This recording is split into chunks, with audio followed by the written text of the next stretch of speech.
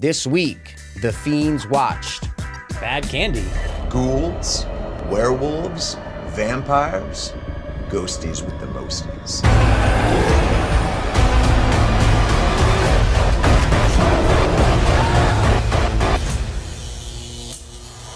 Mikey, what did you think about this film? This film was the worst. As John Ralphio would say, this film sucked and I hated it and so many things wrong with it. So, yeah, that's what I'm going to say. Mikey, what did you think of Bad Candy? I wanted to turn it off after 20 minutes, and I realized there was an hour and 44 minutes total, and I go, you've got to be kidding me. I didn't like anything about this movie, Mikey, and you're going to put it on Halloween, Mikey? You're going to put it on Halloween? Yeah, this movie was not it. It is incoherent. It's pointless. There's no love behind it. There's no craft behind it. There's no, I don't know, there's nothing clever about it. You don't need money to make a good movie. You don't need a budget to make a great horror movie or anything like that. There's a lot of examples out there. So, yeah, those are my overall thoughts about it. I gotta say, that's the most somber you've ever been on a hey, what do you think of this movie? That's the most somber you've ever been. Well, because you know me, man, I love Halloween. Of course. Right? I'm the Halloween guy here. So I was so excited for this. This didn't even need to reach anywhere near Trick or Treat or any of the horror anthologies that I really love. It didn't need to be anywhere near that. It just needed to kind of shock me a little bit, get me a little up for Halloween. It's only September, so I'm like, let's fucking go. And it didn't do any of that. It was like a slap in the face to people who love Halloween, horror, and anthologies. And I feel like we're both that. So slapped us both in the dick. Hard. I want you to call in with your scariest ideas, your deepest fears, your spookiest nightmares, so I can twist the knife into your stories. Can you dig it? This movie should have been 82 minutes. And I feel like we say that a lot, especially about like horror anthologies, but if it's well executed, it can be 2.5 hours. But well executed, this was not. No. This was a steaming pile of dog shit mixed with horse shit. They didn't know where they were going. Both of those. They didn't. And the funny thing is, there's two directors, and I think they directed all of the segments. So it's every segment felt similar, like visually, acting-wise, production-wise. So I'm like, why'd you make an anthology if you're just going to... Usually it's different directors coming in there. So that was odd. So I guess we'll just go through the stories really quick. There's 5 overall stories, or there's 6 overall stories. Felt like 6, yeah. Okay. I wrote them all down. I put names on them. So I'm just going to say... So you have 1, which is the little witch. Then you have the drug dealer. Then number 3 is the nurse rape. Then number 4 is the party robber. Number 5 is the Uber trooper. And number 6 is the burn house.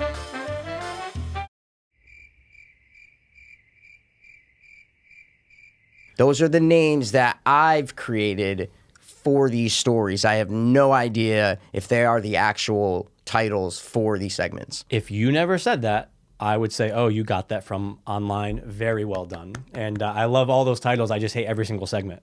Hey, Mikey, when you said every title out loud that you just were, in my head I'm going through, oh yeah, editing nightmare. This movie, editing nightmare. There are so many things that don't make sense.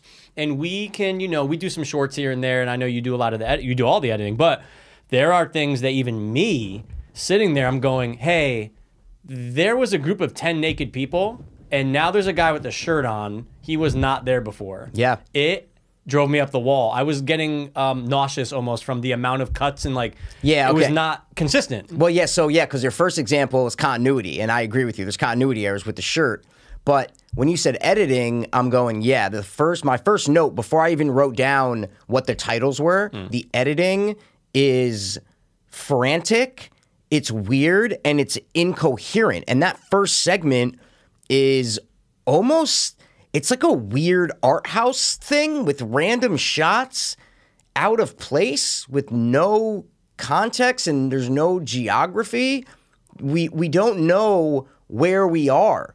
There's a girl walking down a street, then boom, she's in the woods, then boom, she's at this treehouse, but The geography of this movie is so bad when people just walk into a room. I don't know where the camera's pointing and what I'm supposed to be looking at. So bad. And like you said, the amount of cuts, it was like Michael Bay on steroids with the amount of cuts. I was counting. I'm going 1, 2, 3, 4. I'm going, there's 4 cuts in a second and a half right there. Oh. Of a scene of a guy in a bathroom. It's not justified, and it sucks. It really fucking sucks. This is dog shit.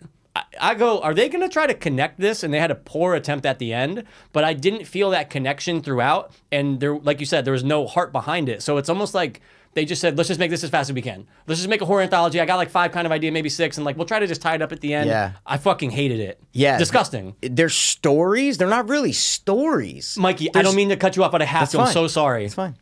Are they happening as Corey Taylor is getting the phone calls? Or are these old stories? I don't know the answer, and it's been driving me nuts ever since. You've been saying Corey Taylor? Yeah. How do you know this guy's name? He's the lead singer of Slipknot. He's the guy who was at the mic. He's Chili Billy. Yeah. No, I know who in the movie, but I was like, why do you keep referring to him by name? So you had the lead singer of Slipknot, and then fucking, what's his name from Gremlins? That's the fucking matchup that you have in this movie? Zach, whatever his name. But the stories, though, am I right, though? Confusing, right? You don't know. Are they happening right now? Yeah, the overall idea didn't get cleared up until the end, until we realized that he's telling one of these last stories. So I'm like, okay, I get it. Now he's telling the stories. But before that, you had no inclination that this dude on the radio is telling the story. We've watched some stoinkers when it comes to anthology. Yeah. Like real bad ones. 100%. And there's a ton out there. You can go to Prime right now and there's like 5 on there. Yes. And unfortunately they all do what this does, where they don't find that ooey gooiness to connect, right? There's nothing that's like, oh, that was clever. Oh, that was cool. Yeah. Oh, this makes sense. You're right though, but not having different directors changes everything. Yep. Because it's just an hour and 45 minutes of 1 or 2 guys' visions, and that becomes exhausting. Yep. I think the other director's a female, so just throwing it out there, just making sure. It's a man and a female. It's a man and a woman. Just throwing it out there, man. You said 2 guys.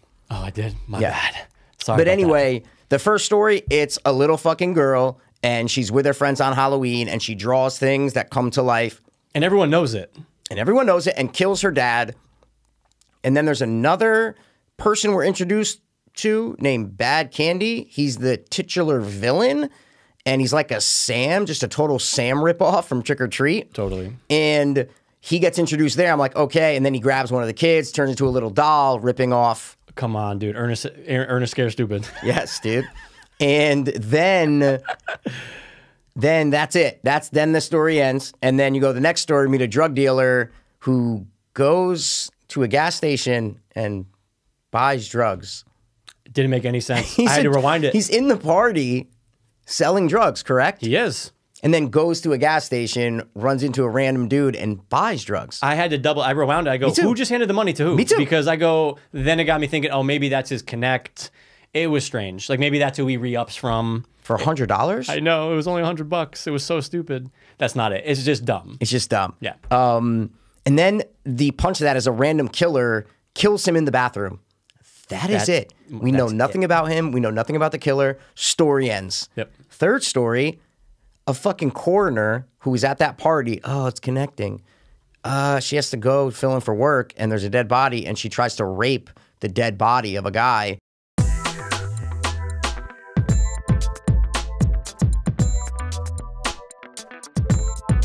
And then the guy gets up with black eyes and cut to black. Yeah, she took like drugs. He attacks her, and then cut to black. I'm like, what? Every fucking thing I said, pointless. Yeah. Everything I said, pointless. Then the party robber. So a girl is at that same party. She leaves the house, right? She was talking to her old boyfriend, someone. She leaves the party, gets into an Uber, goes back to her house. And the same guy is at her house? And a girl got dropped off there for no reason before her? Yeah, for no reason. Oh, I'm going to find you. We'll find you a way home. Wait, what? Why? Why is that girl dropped off there? Nothing makes sense. And it was the driver who's in a later story. No. I'm getting to that. But yeah, no, it's okay. But no, you're right. The same guy is he robbing the house? Mikey, it's like a 5th grader just came up with like, I have until tomorrow to get this thing done. I'm just going to write it. Yeah. So then the 5th story, the Uber Trooper, I thought was the best one. I thought that one had like, it wasn't good at all. I'm just saying it had a little bit more to it, a little bit more story. Like, oh, these guys are ex-soldiers. Like, you get into who these people are. That's the only time we get into who these people are at all. And it's the same Uber driver who was who's in the previous story. They go pick up a prostitute. Happy Halloween! You gon' die, bitch. Sees their pimp. They go fight. The Uber driver fights a bunch of the fucking people, and then we're like, what? Then they tie him up in a fucking thing that Mikey was talking about, the continuity error, pumpkin and no shirts, and their friend, I guess, like some medical experiment they said, didn't they say? Yeah, like it was like a throwaway line. They threw it, yeah. And I'm like, okay, what? Turns into like this pretty good practical effect of a creature. I thought it was good effects. I'm like, that sucks that it's wasted on this horrible story. And he runs around and kills these people in pumpkin with pumpkins over their head. Okay. And the last story, the burn house, is absolutely incoherent, horribly done. Tries to tie in one of the radio DJs, my man from Gremlins, that he burned a kid in the house by accident by locking him in there when they were younger, and some ladies, some psychics there, and they're trying to film a ghost show. Nothing to make sense. I didn't know who anyone was, and I was so frustrated by the end of it. So those are the 6 stories that I wanted to let people know. So that's it. Good job. And if they haven't watched, they pretty much get the idea right now. There's nothing more in those stories than I quickly described. I hate to say it, there's no more details in there. No, it's a good point. Everything was laughable, right? Like you're going, oh, not but in a good way. But it wasn't. Oh, okay, no, but not in a good way. Because it wasn't so bad it was good, and that's why I was mad. No. Yeah, right. Let me rephrase. It's not like it was, what's the one based on the comic book that was great, the horror anthology? Veronica. Thank you. Not like that, where you're like, oh my, like that's entertaining as fuck, right? Exactly. Something like this, you're going, oh, like not only do you have bad writing, but you also have like local theater actors. Yeah. So it's just nothing is getting pulled off. Nothing sounds good. No. Nope. Everything sounded like shit. Not even just the words, but the mixes. No, the mixes were horrible. I couldn't hear half of the shit, especially when the hookers were talking to each other. I'm going, oh, okay. Happy Halloween! You gon' die, bitch. Bye! It's poorly made all around. Yeah. And you can say that for every single story. There's nothing good. You're right, though, about you called it the Uber Trooper? What'd you call it? Yeah. You're right about that. That's the only one that just had a little something to it where you go, oh, I'm going to remember that from this horror anthology. I'll remember that where they're throwing spikes through people and this guy's hunting them down. They commit an ultimate sin. They're driving in the car, and the prostitute says, oh, so what's your deal, Bram Stoker? Okay, Bram Stoker, what's on your mind? Actually, Bram Stoker was the author. And I'm like, oh, it's a joke. You know what I'm saying? Because she's a prostitute stroker. And then, no, the fucking Uber driver goes, Bram Stoker was actually the writer. And I go, oh, stop. My God. Guys, it's Bram Stoker, Dracula. It's not, there's no R. Extra R in there. So no care. Yeah, I said just stop. Just stop. Yeah. No care whatsoever. Didn't care to fact check. Well, there is nobody checking the script. That's the point. There's no script supervisor on this fucking thing. I don't think there was a script. Yeah, it's Mikey, if this was improv, that's a very good I'm not point. dead. I'm not even saying improv, though, like they improv'd it. Like an I'm outline. just saying, yeah, like they went in with, okay, there's going to be a girl at a party and she's going to take drugs and she has to go work as a coroner. She's going to rape a dude. Done. We don't need any, and then on set, we'll figure it out. Sure. That's how it felt. It felt like this was half-assed, no heart, no love put into this.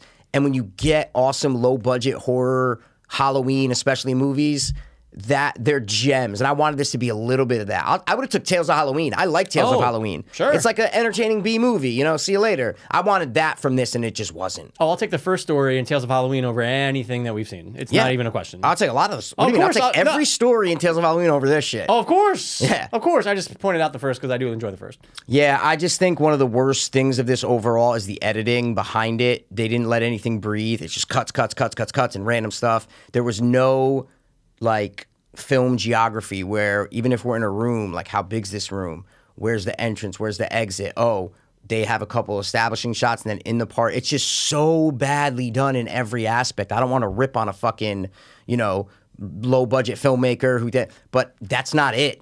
You don't need money to do good editing. You don't need money to have a good story. You don't need money to do those things. So I'm cool with the limited budget and the bad effects. Like, I'm cool with that. So it's just the other things that you don't need money for. They failed in this. And it's a slap in the face to all the, you know, Halloween fucking loving motherfuckers out there. So Yeah, fuck them and fuck this movie, right? I get it. That's basically what you're saying. I'm with you on that. Yeah. So all right, you want to do scores? Let's do scores. You go first, man. What's your score? I'm gonna give this movie a 3.